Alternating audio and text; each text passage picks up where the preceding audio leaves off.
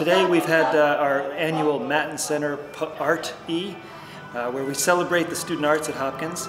It's a collaboration between my area, the Homewood Arts programs, the Digital Media Center with Joan Friedman, and the Homewood Art Workshops directed by Craig Hankin, which is our academic fine arts program. What we featured here today, and we try to feature every year, is really a smorgasbord of all we have to offer. Here in the fine arts area we have painting, drawing, sculpture, photography, mixed media work, and then downstairs we had several vocal performances, an a cappella group and a choral group.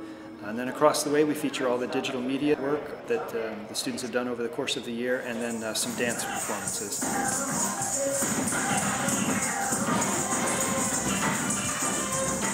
Today was nice. It was a nice day. I think what's important is to see the energy of people moving through the Mattin Center. It's our present to the campus once a year. We really try to feature and showcase the students because it's they that are putting in the work.